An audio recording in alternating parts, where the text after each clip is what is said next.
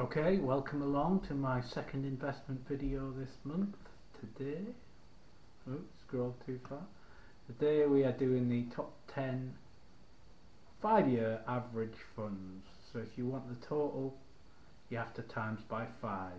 Okay, so in number 10, that's Vanguard UK, by the way. At number 10 we have the Life Strategy 100% at 8.75%. At number 9 we have the Global Small Cap at 8.83%. At number 8 we have the FTSE Developed World at 9.56%. At number 7 we have the FTSE Global All Cap at 9.67%. At number 6 we have the Global Equity Fund at 9.68%. At number 5, going into the top 5, we have the ESG Developed World All Cap Equity Index Fund, mouthful, 10.11%. So we're in the 10% now, we're in the double figures. So number 4, we have the FTSE Developed World X UK Equity Fund at 11.17%. And going into the top 3, we have the FTSE North America ETF at 12.94%. What a surprise.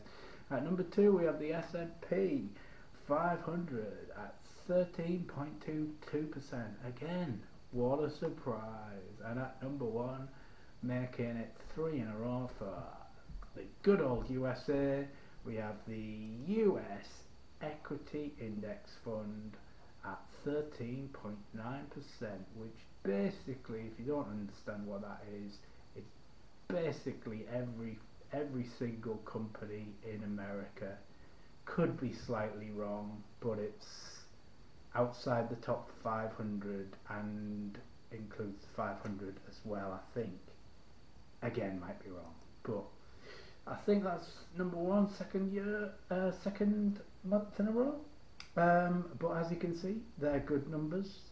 We have recovered from last month's slump and no, not last month, basically the whole year since January, so we've recovered to a certain extent.